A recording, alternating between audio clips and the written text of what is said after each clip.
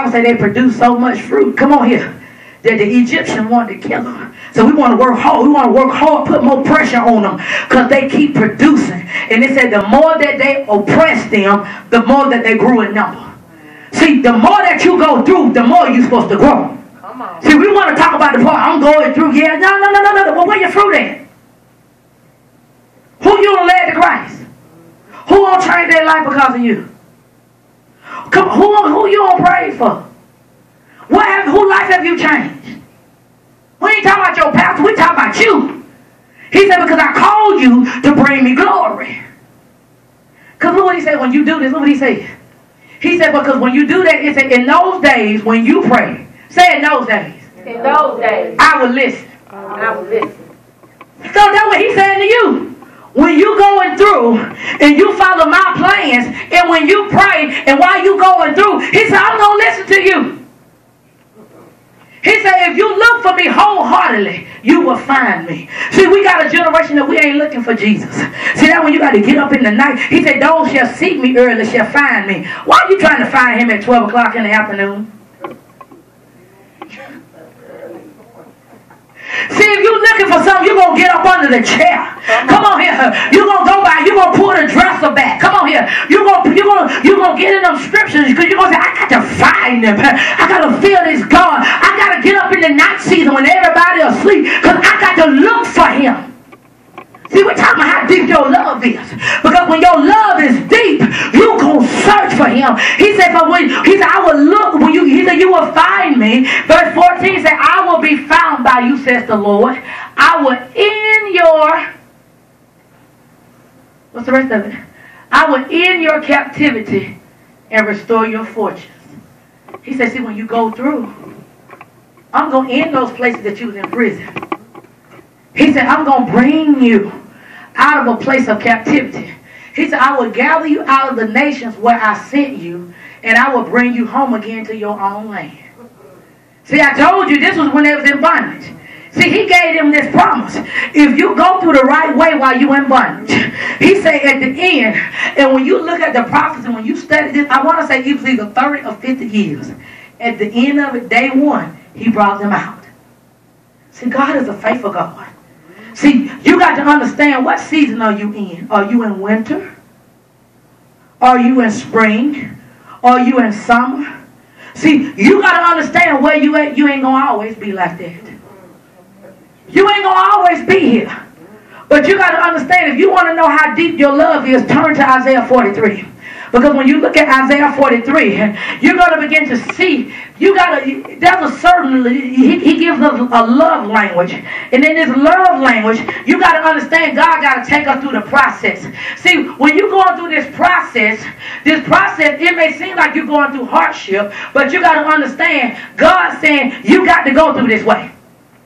Come on here. Because when you go through this way, it's something that he wants you to learn. It's something that he wants you to get. It's something that he wants you to understand. Because see, he's trying to change your mindset. He's trying to change the way that we think. Because see, when you're going through the process, God wants to let you know what's successful in the earth is not successful in the kingdom. I'm going to say that again. What's successful in the earth is not successful in the kingdom. In other words, in the earth tells us that when somebody doing something to you, to do something back to them. But in the kingdom, God tell you if you ain't got no money, he tell you to give. Come on here. In the kingdom, if you're going through in your marriage, God telling you not just to pray for your marriage, but pray for other people's marriage. If you're going through for your children, not to just stay focused on your children, but pray for somebody else's children. Come on here. In the kingdom of God, in the kingdom, God will tell you to give to those who mistreat you. But in the earth success, it'll tell you to stumble on top of people to move up. But in the kingdom of God, I understand he can take me being an usher to prepare me to be a prophetess to the nations. Come on. Amen. How you can say that? He took David, he was a little shepherd. As he was tending to the sheep, God was teaching him how to be the king. Come on here. So if you can't tend to your little sheep, if you can't tend to your children, how you gonna be a prophet to the nation? You can't be no prophet if you can't take care of your sheep. Even in the midst of me going to nursing school, when I got out of school, I went straight from over 50 patients to being over 7 CNAs straight out of nursing school. All of that was training. You got to understand, God will use what you do in the natural to do in the kingdom of God. Though if we despise what we're doing, if we despise our training, we're going to miss it. Come on here. God will use you to be a deliverer.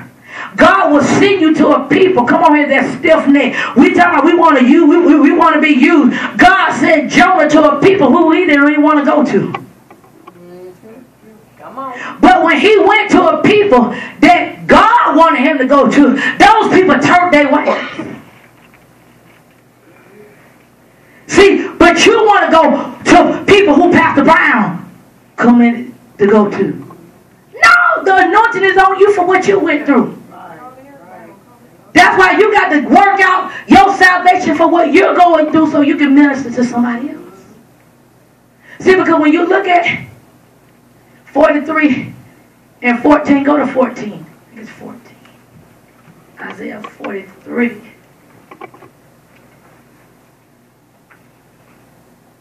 No, it's 10. Go from 10 then jump to 18. So when you look at 10, he said, but you are my witnesses. Oh, Israel. When you see Israel in the Bible, that word means sons.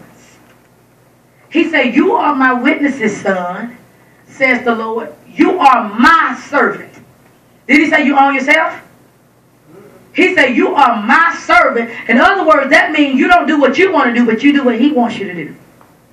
He said, for you have been chosen. So in other words, you didn't choose him, he chose you. So if he chose you, why are you changing your life to fit what man wants you to be? Why are you trying to be a man pleaser and not a God pleaser? God chose you. You made it through the rape because God chose you. You made it through the abusive relationship because God chose you. You made it through the trials and tribulations of your life because he chose you to be his witnesses.